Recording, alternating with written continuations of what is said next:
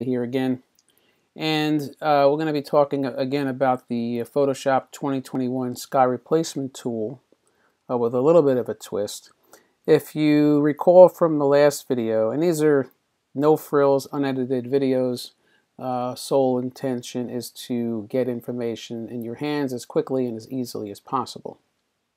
So there's no music, no fancy logos, just pure information that I hope you will enjoy using.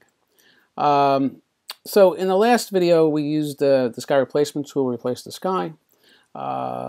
This time we're going to do the same thing, but we're going to deal with an image that has still water in it, and it's below here, where that needs to match what's going on in the sky, otherwise it doesn't look very realistic. So the first thing we're going to do, and if you didn't watch the last video, I encourage you to, you don't have to watch it before this one here, but definitely check it out. There'll be a link to it at the end of this video as well. So what we're going to do is we're going to make a more dramatic sky here. I chose this image. This was captured, I captured this at the Japanese garden on Chappaquiddick Island back in 2017. And I chose it because it's got some very still water. It's got a kind of a blah sky. So we're going to make it much more dramatic, and we're going to fix up the water as well. So the first thing we're going to do is we are going to, of course, duplicate the background layer. And because the sky that I'm going to be introducing here, which I've already chosen a sky, it's going to be a sunset type sky where the image is going to need a much warmer look, otherwise it's going to kind of look out of place. So the easiest thing to do is before we start replacing the sky, and again there are other edits on this image that can and should be done. The sole intention here is to use the sky replacement tool and use it in a way where we can also handle the reflection in the water as well. I'm not going to address other types of edits, removal of objects, plants, so on and so forth. But what I did want to do is I wanted to just kind of warm the image up a little bit, because we will be dealing with a much warmer sky, so we get a little more of a match.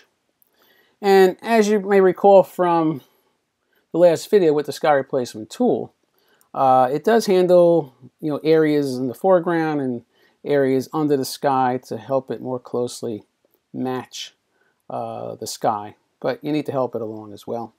So what we did is we warmed it up, and what I'm going to do is go to the sky replacement tool,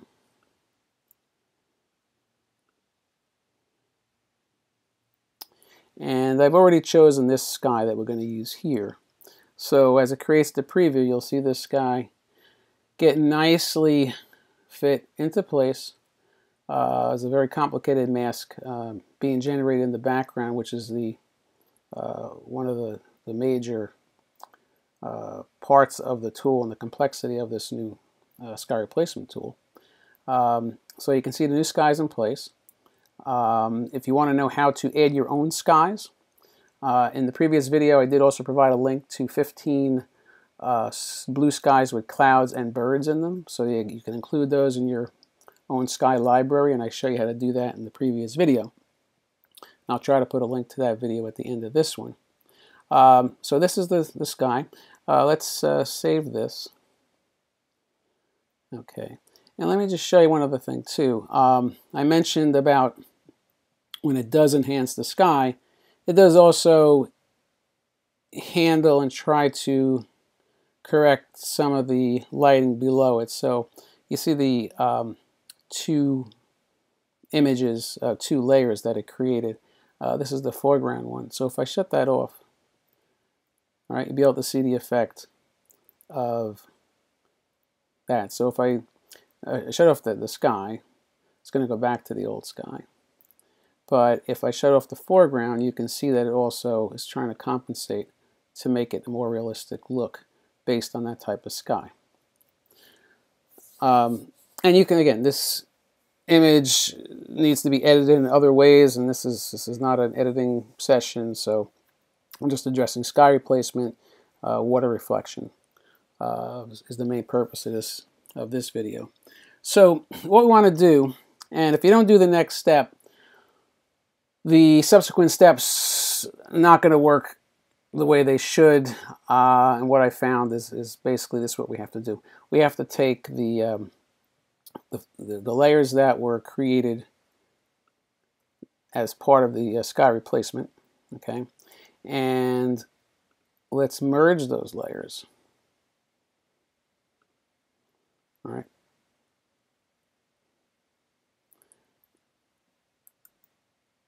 Let's unmerge those layers. I told you this is unedited, right? I forgot to include the actual layer, the background layer that we were working in. Now merge those layers together.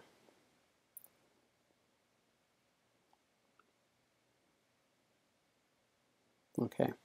And now the next step, again, we have the sky up here, but you'll notice that down here, this is still the same water that doesn't reflect the sky.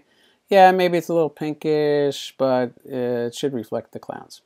So what we're going to do is we're going to go to image rotation, flip canvas vertically.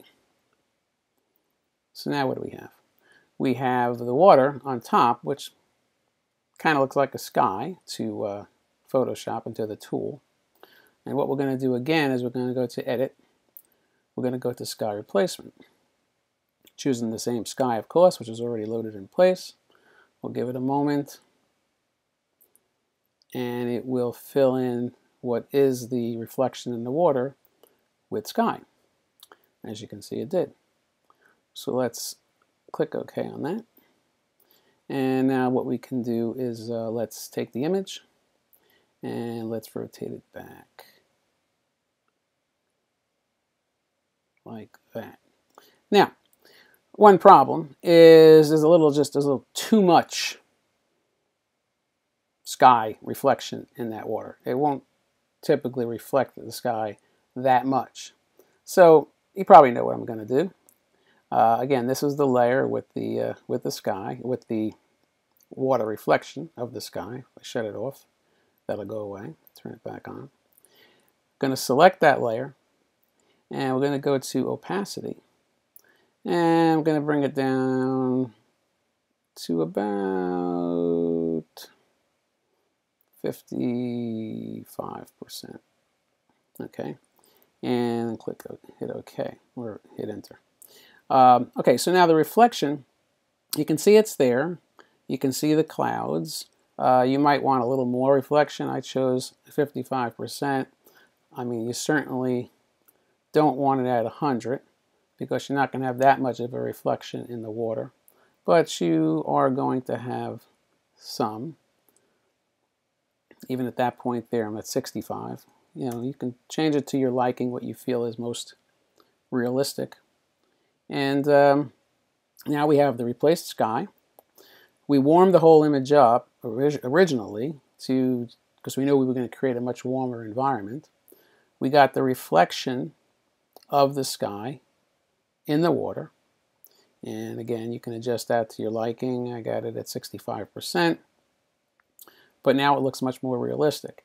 And we have a fairly dramatic photo that's mostly technically, environmentally correct. Again, there are other edits that need to be done. You know, we might want to get rid of some of this foliage here, get rid of this plant here. Again, that wasn't the intent of this video. The intent was to show you how to do sky replacement, handle the reflection in the water.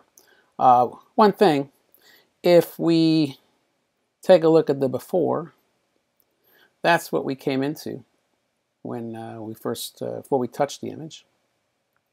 And that's what we got now. Quite a dramatic change. We got our water reflection, we got our sky. And again, if you want to learn more about adding your own skies, please look at the other video as well. If you have any questions or comments, please put them in the comments section.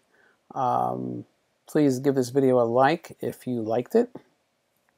And perhaps I'll see you again when I do another one of my unedited, no frills tutorials. Again, I'm Patrick Infante. You can check me out on Instagram as well. I'll leave some links in the comments section. Thanks again.